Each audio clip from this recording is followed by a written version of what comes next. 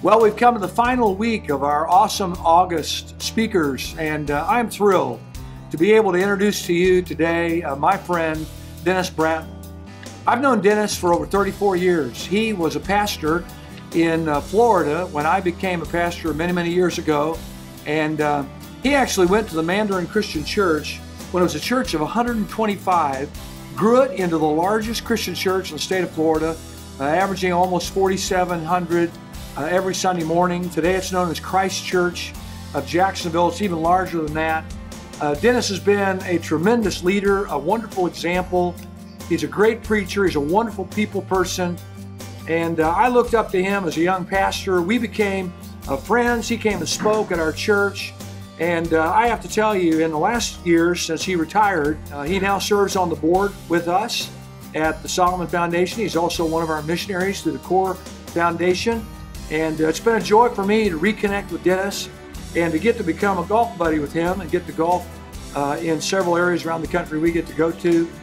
So on this final weekend of our awesome August speakers, I want you to give the greatest welcome you've ever given, a warm Crossroads Christian Church welcome to my dear friend, Dennis Bratton. Thank you.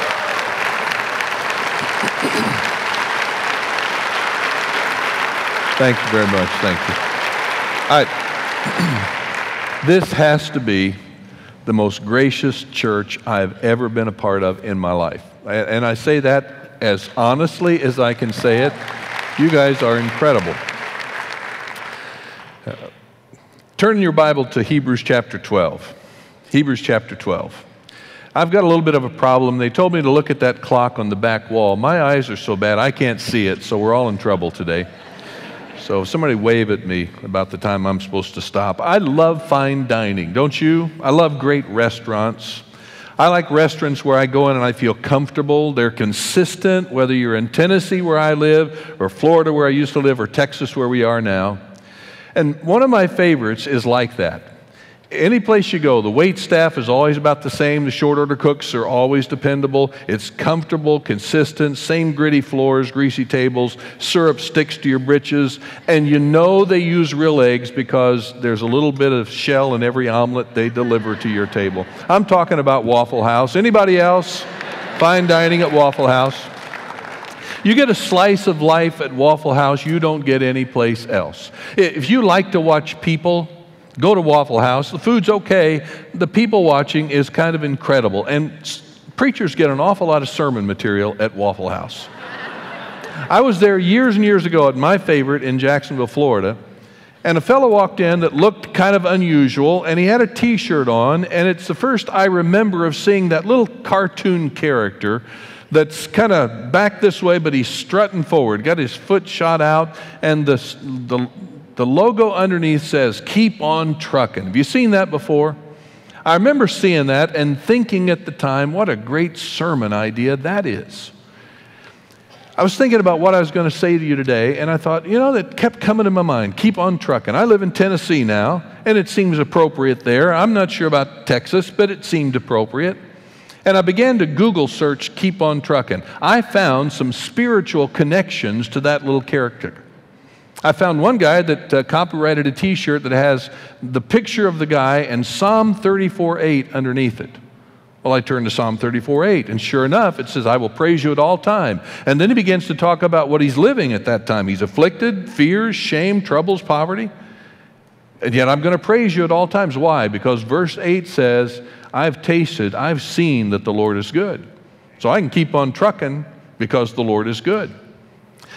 You're skeptical? Turn over to Psalm chapter 141. I found something else. It's right there on the internet.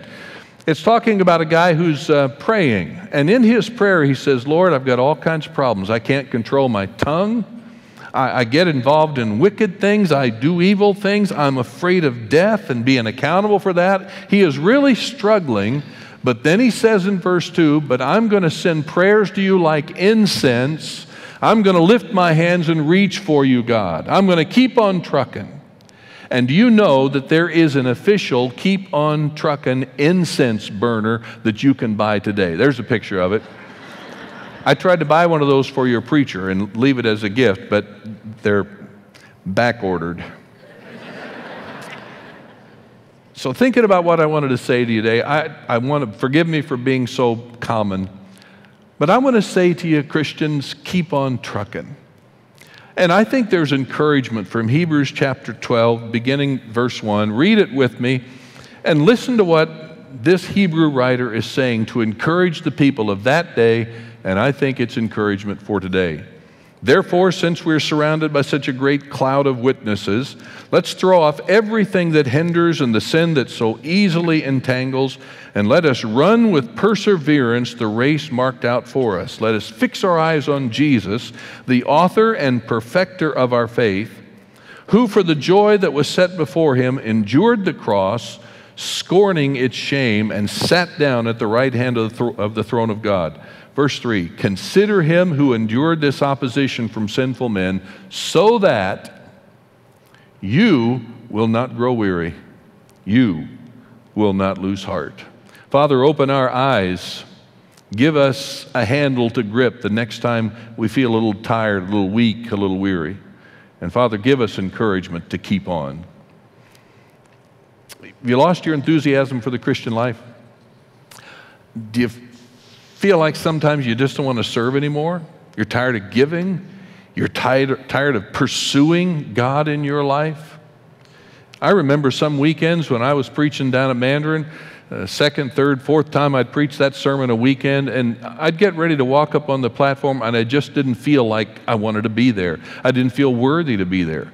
It might have been a time when in my personal life I was struggling with some worries about family or finances, and I just didn't feel like I had anything to say. I've experienced what you also understand, that the Christian life sometimes is tough. And sometimes we get tired of just keeping on. And we also have an enemy who is whispering always, don't take it so seriously. You know, coast a little bit. One of my favorite quotes comes from Wilbur Reese. Tongue-in-cheek, he said, I'd like to buy $3 worth of God, please. Not enough to explode my soul or disturb my sleep, but just enough to equal a cup of warm milk or a snooze in the sunshine. I want ecstasy, not transformation. I want the warmth of the womb, not a new birth. I want a pound of the eternal in a paper sack. I'd like to buy $3 worth of God, please. What I want to say to you today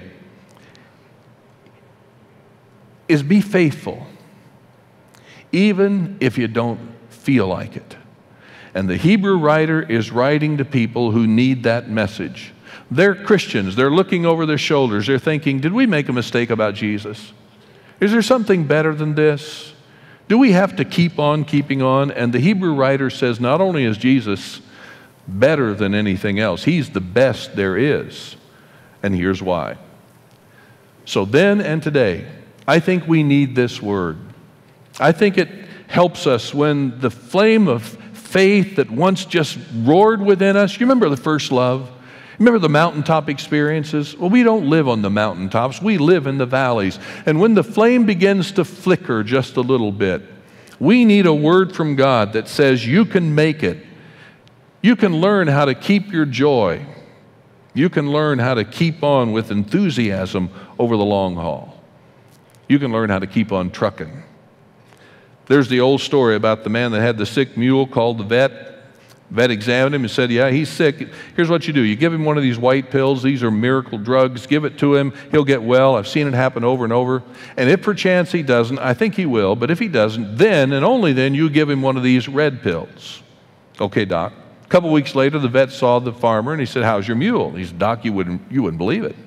I gave him that white pill. He jumped up off the floor. He ran out of the barn, jumped over the fence, took off down the road into the woods.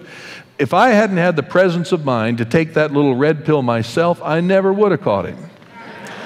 Well, today I'm going to give you some red pills. And you can write them down in your notes. We're going to have to go fast, but I've got 6 points to this sermon, and I know that makes folks nervous when a preacher's got 6 points to his sermon.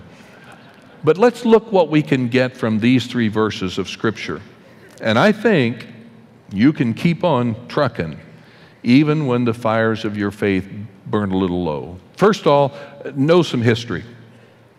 Hebrews chapter 12, verse 1. Therefore, since we are surrounded by such a great cloud of witnesses, we can be encouraged by the saints who have gone before us. A couple of weeks ago, O.S. Hawking preached here. I listened to his sermon. What a marvelous use of church history. It just seemed to flow from him as he talked about those greats of faith who suffered and struggled and yet were found faithful. The imagery in these three verses is athletic competition. It's running a race, but it's a little different than most times. It's common in Scripture, but here there are a couple of things. The therefore points back to chapter 11, and it gives a whole line of faithful saints, men and women who kept on trucking to the end. That's who the therefore says we're to look at. But the other thing that's different is that these people, the Hebrew writer references, aren't on the field of competition any longer. These folks have run their race. They now are in the stands. And the picture you're to get here as you read these verses is to think of them, Moses and Amos and Rahab, Noah, so many who are in the stands, and they're cheering for you to run hard. They're cheering for you to keep going. I found this little cartoon character. It looks kind of like Abraham would look, don't you think, if he were trucking? And can you imagine Abraham shouting his encouragement to you? Keep at it. You can make it. We did. You can too. Look at the people in that list. Jacob, this Jacob, wasn't very dependable. Had a little problem with his character. I doubt that you'd hire him for your business. He wouldn't be your best friend of choice. In fact, if you lived next door to him, you'd probably lock your garage door every night. But Jacob is in the list. He says, I know what it's like to feel guilty, but you hang in there. I did. Moses, everybody knows Moses. Moses is in the list, but Moses didn't want to serve God. In fact, Moses made excuses. He complained. He said, Lord, I'm not your guy. But God put a rod in his hand, and you know the story. And Moses is in those stands, and he says, I know how you feel when you don't want to get involved. You want to stay on the sidelines. I know what it feels like to feel inadequate. But hang in there. You can do it. A lot more than you think. Just keep at it. Rahab the prostitute is in there. And she's shouting her encouragement. What would she have to say to us? I think she would say, you think you're a sinner? You should have seen me. I mean, I was a really bad person, but God saved me. He redeemed me. And even if you feel as bad as I was, you keep going. John Gresham wrote a book called Bleachers. And in the book, he talks about some high school football players that are back in their glory place where everything happened when they were high school kids. Their coach is passing away. They've come to be there for him. And they go out to the bleachers of the stadium. They're sitting there and they're reminiscing and all the heroes and the scoundrels and the stories. And in the telling of the story, there are a couple of times where it seems their imaginations begin to soar and they can actually hear the roar of the crowd again. Christians, sometimes when you're quiet, you ought to be able to hear the cheers of the saints of heaven. We are surrounded by them. You see, we don't serve God in a vacuum. Your Christian life isn't about here and now, this slice of time and this location. Get some historical perspective. Know what you're a part of. A great heritage of faith. And I'm not just talking about ancient Old Testament history either. You know, some of the greatest motivations of my life that I draw on when I'm at my lowest happened just a few years ago. In fact, when my wife and I retired from preaching ministry, we started CORE because of 3 little kids that we met in India. First time we traveled outside continental United States was to India. We flew into Delhi. And from Delhi, we finally got on a train, 18 hours down to Demo, mid-India, and we saw poverty like I have never imagined it existed in our day. It's everywhere. I mean, not just a few, it's everywhere. And it breaks your heart. You find yourself kind of shielding yourself from it. You can't process it. You can't do anything about it. So you begin, after a day or two, just kind of shut it out. I've learned since then some statistics. I've learned that 7 billion people in the world, 1 billion people live in extreme poverty. That's defined as $1 a day or less. $1, that's not You don't hope, you don't dream. That's an ugly existence. That's trying to figure out, how do I stay alive today, literally. It's a terrible thing. I've learned that every 5 seconds, a child dies in our world from hunger, malnutrition, or disease. Every 5 seconds. That's poverty. We met 3 little kids the day we were leaving India. We didn't meet them, actually. We saw them walking down a dusty road, and they were the most pitiful sight we had ever seen in our lives. Seema, at the age of 9, was given responsibility, custodial care of her younger brother and sister, because their parents had abandoned them. They're impaired, and often in India, because of the poverty, parents can't take care of the healthy ones. Those who are sickly can't do anything to support the family. Families move away. They're called throwaway kids. It's a common practice. These little kids were on their own. This is a couple years after Seema had been taking care of them. And their skin was diseased, they're albino, they were sight impaired, their skin literally was burned from the Indian sun. They were the most pitiful sight you can imagine. We asked the missionary, do you know those kids? Yeah. We can't help them all. Can we help those 3? And my wife and I kind of adopted those 3 kids, and not very much. A very few American dollars. And those kids today have graduated high school. They're working, 2 of them in the mission. One, the boy, Suraj, is working in construction. They're healthier, they see better. And these 3 little kids, when I start feeling sorry for myself, all I do is think of Seema, Chanda, Suraj, and they motivate me. That's why we're in India, or in Haiti. 80% of the Haitian rural population lives in extreme poverty. A couple other things motivate me. Last November, I think it was, when we came to Crossroads, that missions conference you had was the most incredible night Brenda and I have ever spent. And we recall that with such fondness.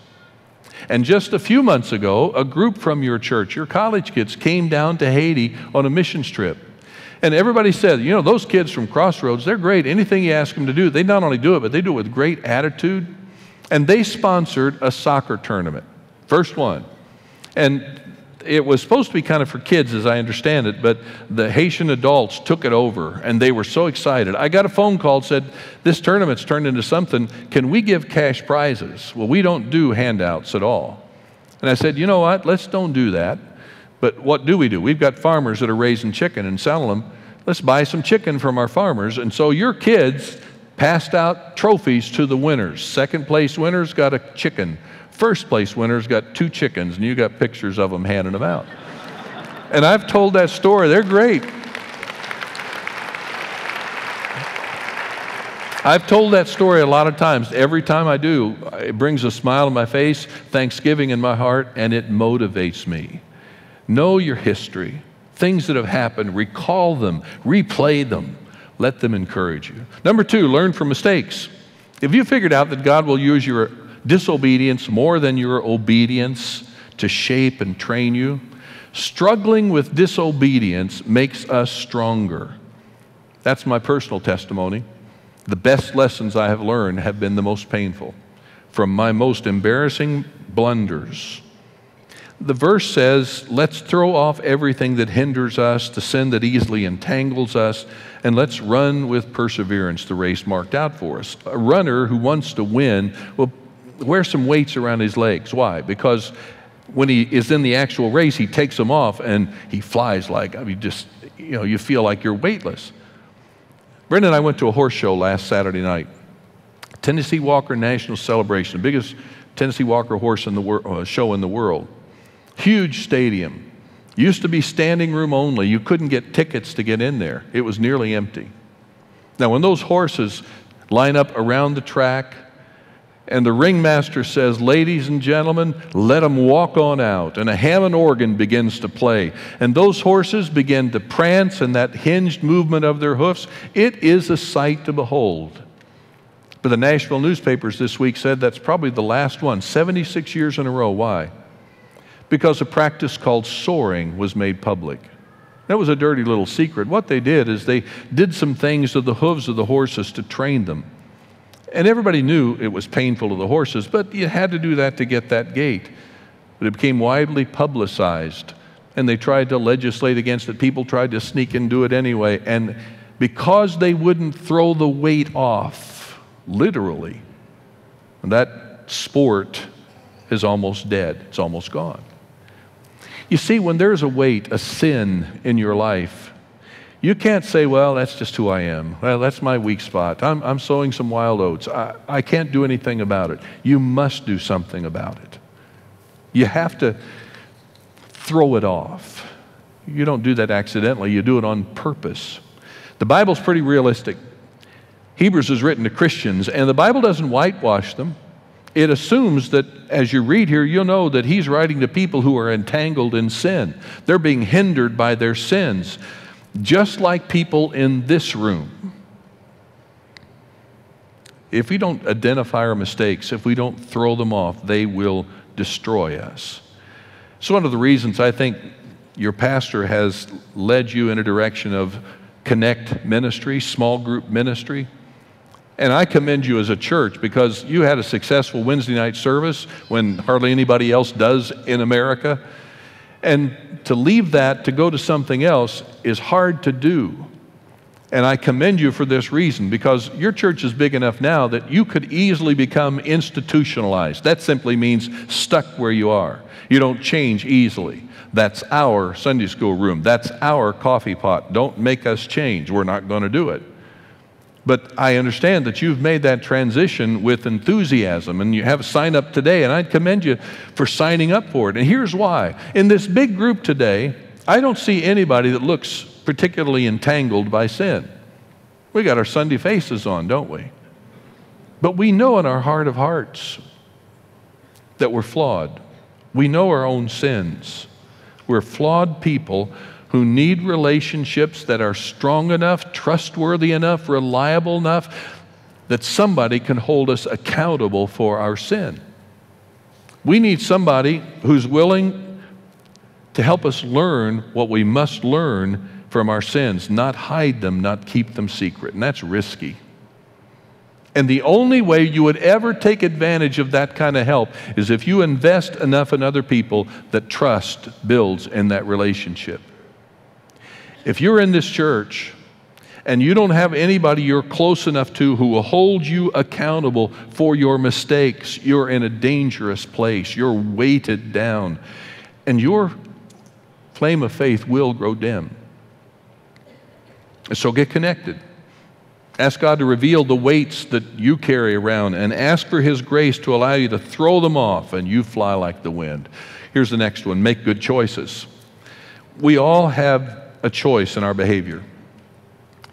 And our choices that please God are essential if we're going to persevere. Let's run with endurance the race set before us, looking to Jesus. Now, the word looking is interesting. There's a specific Greek word here. It's not just kind of looking in general. There are other Greek words for that. This looking is a word that says I'm going to look specifically at something and away from all the other distractions. The Hebrew writer is saying you choose to look at Jesus. That's who you look to. That's how you get help and encouragement. Have you ever wondered why our culture is becoming so irresponsible? Common sense seems to have gone out the window. I started just kind of thinking of the things that I could name that our government has decided to do for us in the last few years. The list got so long I couldn't even go to it because one thing for sure. I went to Denver this past summer. Happened to be the same weekend they were having some kind of national celebrate marijuana weekend. And when I came back after my meeting to the airport, it was packed with festival celebrants, let's say. I was hoping my pilot wasn't one of them, first. But I looked around the room at the people that were there, and what I saw made me wonder who in their right minds thought that this was a good idea, made the choice to make this decision. Makes no sense. It's like the guy that was sitting on a tack, obviously uncomfortable. The preacher said to him in an effort to help, you need to pray, read your Bible. Then you'll be able to handle the pain. The Freudian psychologist says you were potty trained horribly and the emotional trauma is causing the pain you feel. The doctor recommended an ointment, gave him a prescription. Finally, a little kid came along and said, hey, mister, why don't you get up off that tack? I mean, that's a common sense choice, isn't it? Those are the choices that we have. I've learned that people are what they decide to be. Now, I'm not talking about folks who have issues beyond their control. I know that there are emotional, medical realities beyond personal control, but I am saying an awful lot of the problems that we accept are there because we've chosen to let them stay. In other words, I've seen people that I think have chosen depression. I'm going to be depressed. Well, how can you say that, Dennis? Here's why. Because I've seen people when the payback of depression, manipulation, self-pity, whatever it is, becomes less than the pain of depression, I've seen people choose to change.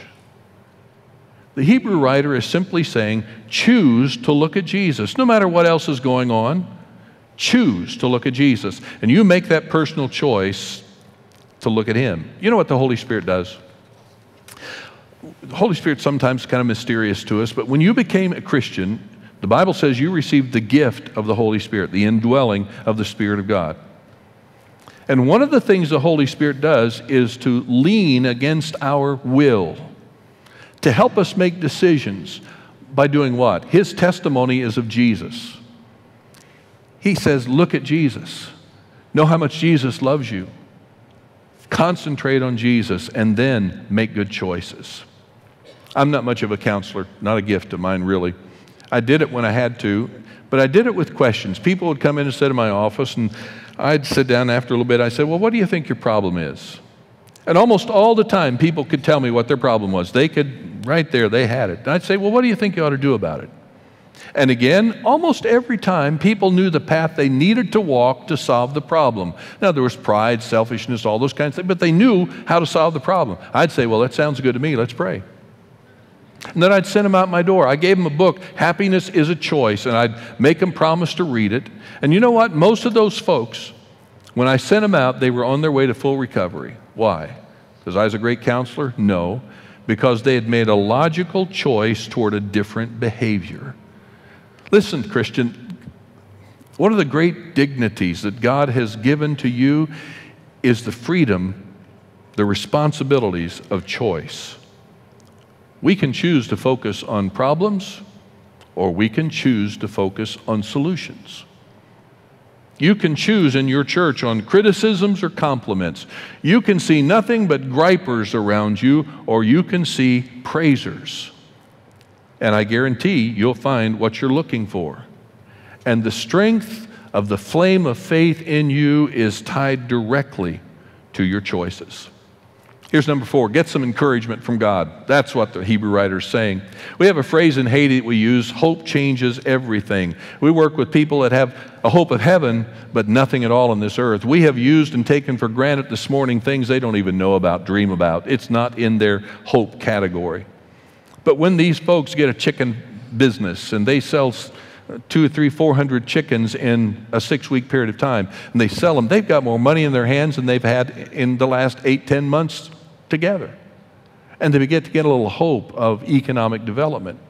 When a guy that was raising a handful of tomatoes for his wife to sell along a road is raising hundreds of pounds of tomatoes now, and he sells them, and there's a little hope of economic development. Hope changes everything.